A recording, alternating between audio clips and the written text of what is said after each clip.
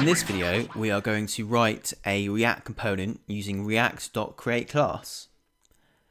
In the first two videos, we actually wrote React elements rather than React components.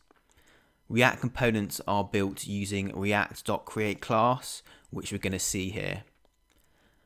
I've got my index.html all set up here. I've included the React library, React DOM, and our Babel transformer, div with the ID of app, and a script with the type text Babel. When writing a React component, the first thing we need to do is name that component. So we do this just by declaring a variable. Let's go ahead and do that. So var first component equals React. So we're using the React library. I'm going to use the createClass function. Now, this function takes one argument, and that is an object specification, which we'll see in a second. So put some curly braces in, which represents a JavaScript object. Now, a component must implement a render method. And this render method will return a single child, which will be what gets rendered into the DOM. And we'll see that in a second. Now, for those of you that are familiar with object-oriented programming, React.createClass is not the same. You don't need to instantiate it using the new keyword. This is already done for you. Let's go ahead and implement our render method within React.createClass. Within the object specification, we're going to create a render method, which is a class method.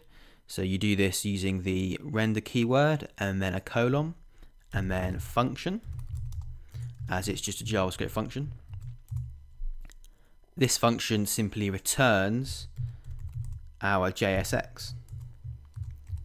Let's go ahead and put a H1 and say this is our first component and close that H1 off.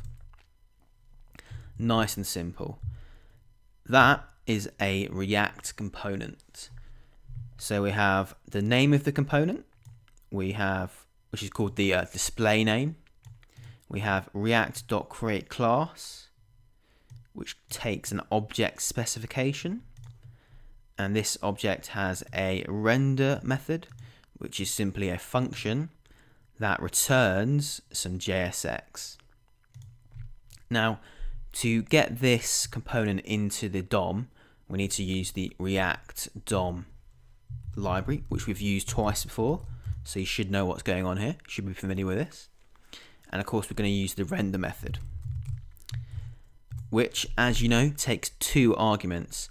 The first argument being the component we're going to render, and the second argument being the DOM element we are going to render it to. In this case, our first component, our first argument, is our React component. So this element is going to be first component. This is where the XML comes in. So it's just going to be first component and close that off. So this is a self-closing tag. As I said, it's kind of similar to XML, so you can name these tags whatever you want, and obviously it corresponds to our component's name. So this component here is our tag here, and that's what's going to get rendered to the DOM. As before, let's go ahead and tell React DOM.render to render this to the div with the ID of app using document.get element by ID and pass in the ID of app. And that's it. That is creating a React component using React.createClass. Let's go ahead and open this in the browser and check it out. And there we go. This is our first component. Head on back over to the index.html now. Just to kind of recap and put a few extra points in here. This return doesn't actually need to have brackets. You can do it on the same line. So we can return like so, and this should work. Go ahead and refresh that. And yet, it still works. But one thing to note is that you can't do two JSX components, JSX elements on the same line. So we can't do this. This is going to throw an error, as we'll see in a second. So we don't get anything here, and if we open up the developer tools, we get an error here. Adjacent JSX elements must be wrapped in an enclosing tag. Now what this means is that you can't have two elements at the same level. So if you imagine you have, I'll show you down here, at the moment we have a H2 like so, and a H1 above it. So what this means is they can't be at the same level. They have to be in a containing element, like so. That's the structure you have to have. So they have to be within a containing element. I always prefer to use brackets, even if I'm doing a single line. I just think it looks nicer and it's more clear. So I'm going to go ahead and use brackets. So at the moment they're still on the same line. So let's go ahead and wrap these in a containing div. Close that one off like so. Tidy this up a little bit. And just delete those. And this should work. It should get rid of that error. And it does. There we go.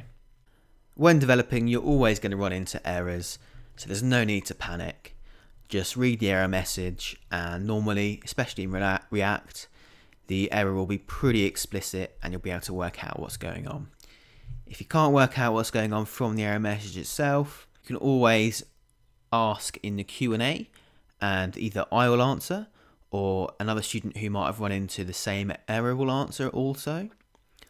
Or you can shoot me an email at learncodewithtim@gmail.com and I'll try to get back to you within a couple of days. Or you can just Google it. Everyone else will have run into that error message before, and there'll be lots of explanations and solutions out there.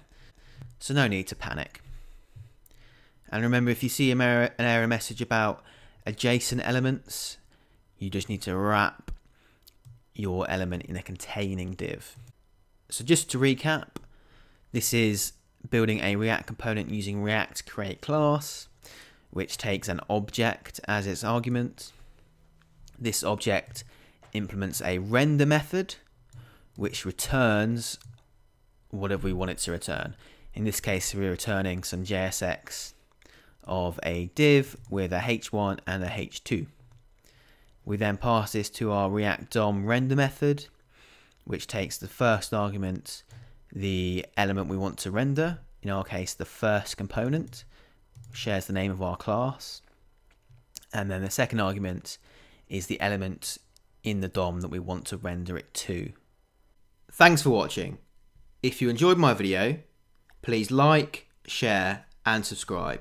If you've got any comments, suggestions or ideas for videos, leave them in the comments below, send me a tweet at CodeWithTim, or send me an email, codewithtim@gmail.com.